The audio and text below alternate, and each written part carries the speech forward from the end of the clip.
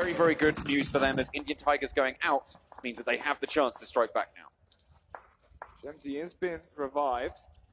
So it's a 2 versus 3 here, still towards this inner position of the tiny little compound. Smokes are beginning to fade. I keep saying that, but it seems like we constantly have more smokes. But speaking of smoke, Smokey this time versus Neo, going to be taken down. Seemed like easy work there for him as he's going to go for more. Mazik spots out another player. Smokey will go down, eventually be killed, but not before the trade comes in onto Neo. However, Mazik's teammate has been killed. He was beginning to believe, but he wasn't able to make the jump. Godlike eliminating the Brawlers as well. Evil Big Fellas, sorry, as they go down. Everyone's starting to fall. This rotation is moving up north again. You can see the shift heading towards Pain Official once more. Ash is still alive, ladies and gentlemen. He's over on the north side, just using Rip Official as his bodyguard. Zone is still coming in as we begin phase 6. It's IND. gone even more north. Team IND are getting a lot of damage chucked their way. They're still in it, but they've only got one player remaining. One player indeed. As we have Entity Gaming below them, Pain Retribution above them, Rip Official still on 4 with a very good position. Behind them is Ash as well, the sole player from 8-bit, so he's going to be collecting placement points for his team. Towards the bottom of the rage is going to be Insidious. These are your kill stats so far. The one standing out for me would be Pain Retribution on 7. A really strong showing from them, and they're sat at the bottom of the table at the moment. Make that 8 as well. They are going to come back up, but Entity Gaming, they're going to be pretty happy with their performance at the moment. They have a really strong position on the southwest. They're going to be trying to fight off against Rip Official, who are up a little bit higher than them. But it's very difficult for both of these teams to be fighting with each other. Which team has the advantage here, John? The high or the lower ground? I would say, in general, the high ground is always going to have the advantage because you can choose when you take the fight, right? You can dictate the pace of it. Insidious getting eliminated there in 7th as Cartoons falls. Indeed, 6 teams remaining now. Another airdrop going to be down. Not sure what's inside it as of yet, but here's your survival. Team ID 1 player, 8B1 player as well. Learn from past on a single player as well. But apart from that, 4 players on Rip, Pain, 8-bit, sorry, excuse me, Team Entity. So this is a great game for Entity. You consider the Team Ind out.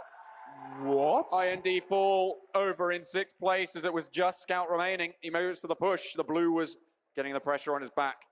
He will fall down. As they go out in 6th, not the best performance, but remember, Soul went down a lot earlier.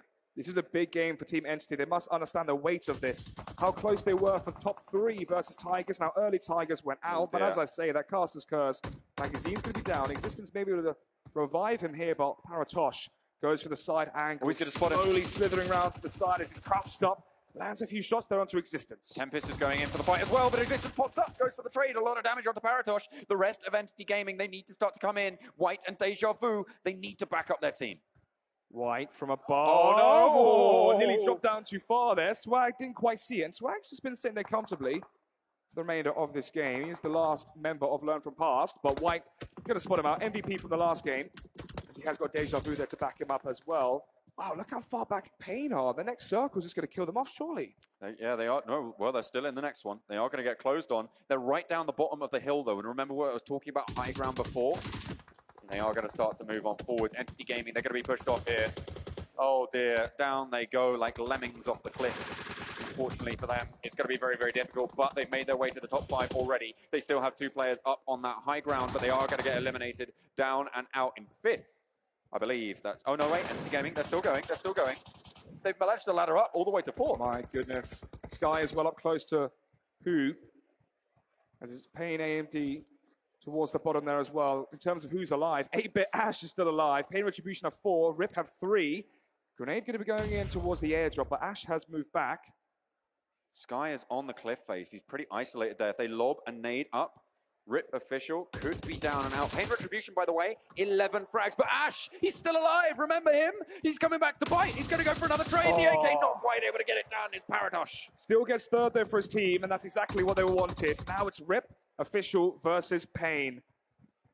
2 from Rip Official, 4 from Pain Retribution, but Rip, Sky, and Paratosh have the high ground, but Paratosh is down. Sky can't revive him. It's pretty much a 1 versus 4 here, John. Unless Paratosh dropped down towards where Sky was, there's no way they could get there. And unfortunately, though, Sky is isolated on this cliff face. He's going to have to pull out a miracle.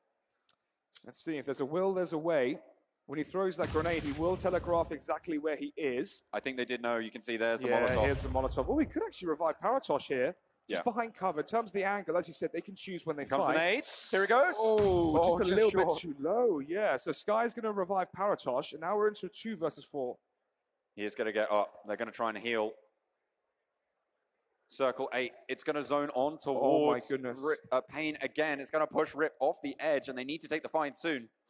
They need to take it soon, indeed. Paratosh is so low. One tick from the blue zone will take him down. You can see Ash trying to shoot the edge, trying to force out and draw out the peak.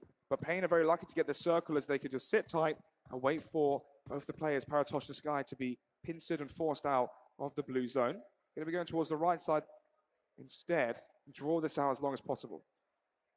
It looks like Pain might be out of nades. No, one more goes on up, and they are going to pop it down. You can see the smokes going to be preparing for their drop here. So they're trying to isolate some positions, and they're going to figure out where they want to go down and how they're going to be able to go for the cover. Nice smoke drop down on top of them as well.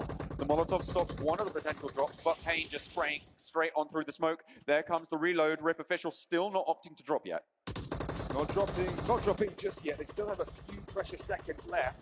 The zone will force them to drop off, though, onto the car. This is not super top-level play from Pain. Of course, they're all firing at once, meaning that there is a reload window for Rip official to drop down. And here it comes. Sky going to be dropping down straight to his demise, though, all down to Paratosh. 1 versus 4, and he's going to go down as well. Pain take it, even though they're towards the bottom of the standings. They at least win one game. You can see the relief on their face as well, just enjoying the moment. They get it done in the end, and a lot of kills going their way. I think in the end it was